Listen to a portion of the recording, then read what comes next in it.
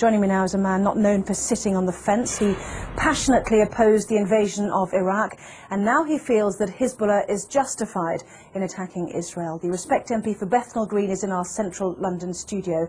A very good evening, good morning rather, to you, Mr. Galloway. How do you justify your support for Hezbollah and its leader, Sheikh Hassan Nasrallah? A preposterous way to introduce an item, and what a preposterous first question. 24 years ago, on the day my daughter was born, and I've just celebrated her 24th birthday, I had to dash to the maternity hospital to see her given birth from a mass demonstration in London against the Israeli invasion and occupation of Lebanon. Israel has been invading and occupying Lebanon all of my 24-year-old daughter's life.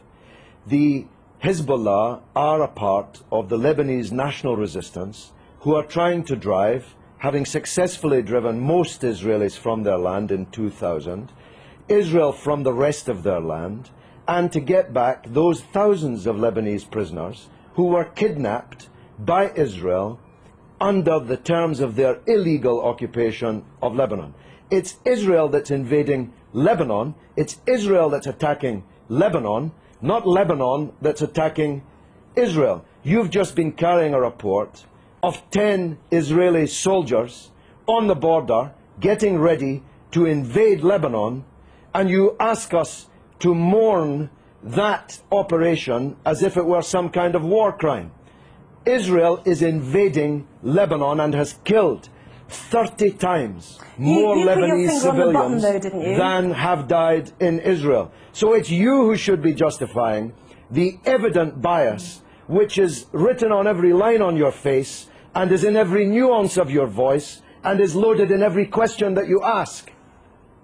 Right. You put your finger on the button, though, didn't you, when you said that Hezbollah was set up back in the 1980s in order to remove every Israeli soldier from Lebanese soil. As you said, it achieved that in 2000. No, it didn't. This is a setback. No, it didn't. It didn't. This is a key point that you're concealing from your viewers. Israel was forced out of most of the south of Lebanon in 2000. It still occupies a part of Lebanon since 2000. The Shebaa Farms area, which is subject to this latest UN draft resolution. Thousands of Lebanese prisoners have been kidnapped by Israel. Hezbollah I spoke just a moment ago to the Israeli Foreign Ministry released. spokesman who said that the 3 Lebanese who have been captured, perhaps you'd like to use that word, have been before a judge These are and not been the through a prisoners. court of law. Oh, please, have a slightly longer memory than 4 weeks. I'm talking about the thousands of prisoners taken during the 18 years of Israeli occupation, illegal occupation of South Lebanon. These are the prisoners that have to be released in exchange for the Israeli soldiers that were captured at the beginning of this wave of the crisis. Can I ask you about a report that's in today's Sunday Telegraph, which showed that Iran has given Hezbollah long-range missiles capable of targeting any part of Israel. Iran, according to this Iranian MP who helped found Hezbollah, has also said that Iran has given the authorization to target Tel Aviv. Can you blame Israel for wanting to destroy those missiles? But this is preposterous. America has given Israel missiles that can target not just every city in Lebanon, but every city in the Arab and Muslim world, including Iran. Why should America be allowed to give long-range missiles to Israel, including hundreds of nuclear missiles, but Iran is not allowed to give missiles? Because it's given it to a terrorist organization. But they're not a terrorist organization. Only in the mind of Rupert Murdoch's Sky and the Times and the Sun and the News of the World. I'm going to stop you there, Mr. Galloway. Prescribed terrorist organizations. One man's terrorist is another man's freedom fighter. We know that perfectly well. In most people's eyes, they are deemed to be. They had a choice, didn't they? Let's understand this. They had a choice, like the IRA, to take on politics. Listen, Anna. I'm saying they had a choice to absorb the idea of politics. They've got 2 Hezbollah cabinet ministers. Anna, one man's terrorist is another man's freedom fighter. You are totally wrong in saying that in most people's eyes, Hezbollah are terrorists. In most people's eyes, Israel is a terrorist state. It's the fact that you cannot comprehend that fact that leads to the bias which runs through all of your reporting and every question that you've asked me in this interview. Can I ask you one question? I was relating to the IRA and Sinn Féin. They have decided to embrace politics. Hezbollah had the chance to embrace politics. They've already got two cabinet ministers. They're well respected in the south. In politics. They are. That's what I'm saying. People of the south if you of listen to Lebanon. me, I'm saying they've got two cabinet ministers already. They had a chance to do that. Why did they need to capture and kill Israeli soldiers on the border? Surely that sets back their ambitions to be a political force inside a democratic Lebanon. Look, because Israel occupies their country and holds thousands of their compatriots as kidnapped hostages in their dungeons. It's really very simple, except if you think only in a clock that goes back 4 weeks.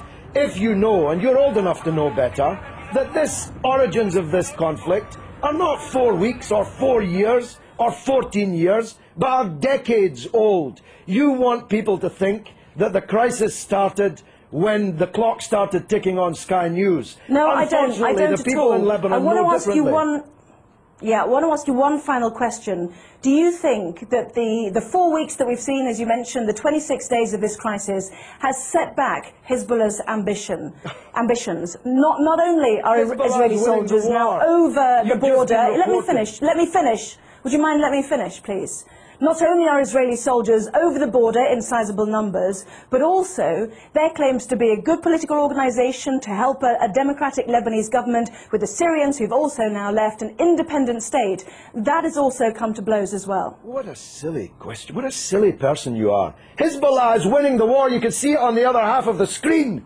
Hezbollah is more popular today. That was not my question. Hezbollah is more popular today in Lebanon, amongst Christians, amongst Sunnis, amongst Shiites, amongst all Arabs, amongst all Muslims, than it has ever been. It's Israel who's lost the war, and Bush and Blair, for politically organising the war, who've lost politically. This is a defeat for Bush and Blair and Israel. Everybody but you can see it. Let me separate out that question then.